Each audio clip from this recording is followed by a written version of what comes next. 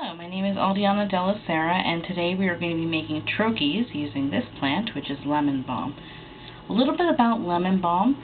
Traditionally it's been used as an antiviral, nervine, and even an antidepressant. If you don't have lemon balm growing in your yard, try asking around. If your friends have lemon balm, they probably have a lot of it and are more than willing to get rid of some, if not most of it. So the first thing I want to do to make a troche is to dry out my lemon balm. What I would do to dry it out very well is just place fresh harvested lemon balm into a paper bag and put this paper bag in the dashboard of my car on a sunny day and just let it dry out to a nice crispy consistency. I want to take those nice crispy herbs and crunch them up and put them in a coffee grinder. And the nice thing about doing this is you don't have to spend an hour with this. So now I have my lemon balm crunched up a little bit inside my coffee grinder. Just going to cover it up. I want to try to get it as to fine a powder as I possibly can. Now, I did this quite a bit before I started the video, so as you can see, it's pretty fine. It's a nice vibrant green color too. When I'm all done crunching and grinding up my lemon balm, I am going to transfer it over to a little bowl and set it aside after the next step. The next step is to create a mucilage. We're going to create our mucilage using two things. We need a gum. Right here I have tragacanth. You can also use gum arabic, but tragacanth is pretty awesome and is really the preferable of the two.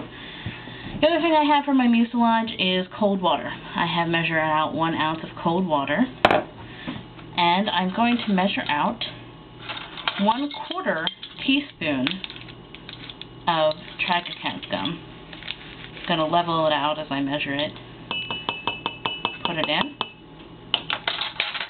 And pour in my nice cold water. You do want to use cold water because that's what's going to form your mucilage easiest. Okay, so I want to keep stirring and keep stirring and keep stirring my gum. As you stir, it'll want to clump up a little bit on you.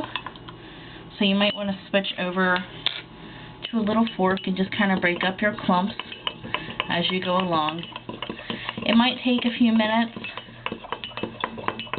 if you're not experienced with it, to get it to the right consistency. Alternatively, what you might want to try to do, if you want to make sure that your mucilage sets up nicely, is make your mucilage the day before you plan on making your troches. This is the fun part. Now, as for the history of troches, I'm not going to go into that in this video. But right now I'm working on an article all about the history of troches and historical methods of making troches. But I can tell you that they do have a very long history. The nice thing about troches is that they preserve powder in a form that can be carried around really easily. Our troches are going to end up looking like little round dried out cakes. If you've never seen a troche before, they're just a dried herbal lozenge. They're very similar to Fisherman's Friend, if you've ever seen that product. Okay, we're getting a nice consistency on the mucilage now. It'll start looking like, it'll start looking kind of like shampoo, like a thick, creamy shampoo. Okay, just another minute or two. Now, while I'm using lemon balm today, there's a lot of different herbs that you can use to make troches.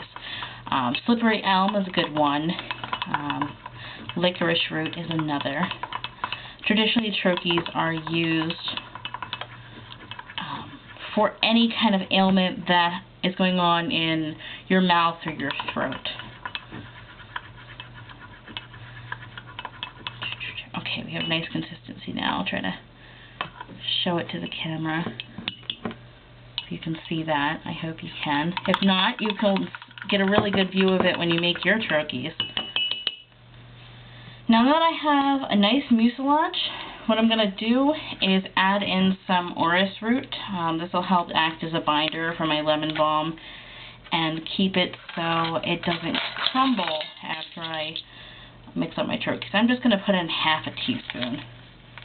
I'm leveling out again as I'm measuring it, putting it in, and I'm going to mix that in with my mucilage. Now, as you can probably tell at this point, making troches is an incredibly scary thing to do. It requires no heat, very little experience, and it's kind of hard to mess up. The only way you can really mess up is if you don't grind your herb into a nice fine powder. You want as fine a powder as you can possibly get. The more it looks like baby powder, the better. Okay, as you can see, my orris root is nicely mixed in there now. Looks delicious. Okay, so my next step is to put in my herb. I'm going to measure out of there, spoon, 4 teaspoons of my herb. I'm just going to level them out in the air as I go along. We have 1, 2, 3, and 4. Now I've left a little bit more than I think I need, just in case I don't get it quite thick enough. For troches, it's better to start off with a little bit less than you think you're going to need. That way, if you need more, you can add it in. It's much harder to put in more mucilage than it is to put in a little bit more of powdered herb. As you can see, it kind of looks like cookie dough at this point, which is probably a little bit more moist than I want it. So I'm just going to take in a very technical measurement of a smidgen into there. Just trying to mix it up a little bit. Right now it smells really awesome. The nice thing about making troches from lemon balm is that lemon balm itself already has a really nice lemony flavor. In fact, if you're looking for lemon balm in your yard and you think you have it, you will definitely know it by its smell. Okay, so look at that green. Isn't that gorgeous? Okay, now, as you can see, as I'm stirring it, it's not really sticking that much to the sides. It's kind of like a good bread dough at this point. So I can start rolling. Now, I've measured out pieces of wax paper that are going to fit nicely inside of a brown paper bag. That way, after I roll my troches and flatten them out a bit, I can just put them in my paper bag and put them in the dashboard of my car and let them dry out completely. Okay. So to start off, I want probably about the size of a chickpea of my herb mixture. And I'm just going to use my hands and just roll it in between my palms. Now these are going to shrink a little bit. I'm just going to squidge it down, but look, it's a nice perfect little circle. And just kind of go along. It's a nice methodical process to do. If you've done any kind of baking before, this is a really familiar thing. Ooh. Like I said, they will shrink a little bit, but these are a nice size. I'm happy with these.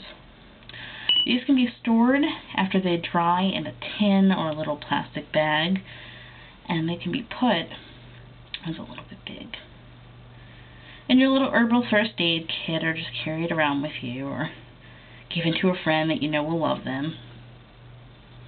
There you go. So I have 3 little troches formed. And after they're all dried, I will post a picture of them to my website. Ooh, pretty troches. So I hope you enjoyed this video, and if you get some time, check out historicherbal.com. And sometime in the fall, I will have my finished article on troches, update it, and post it onto the site. Enjoy making your own.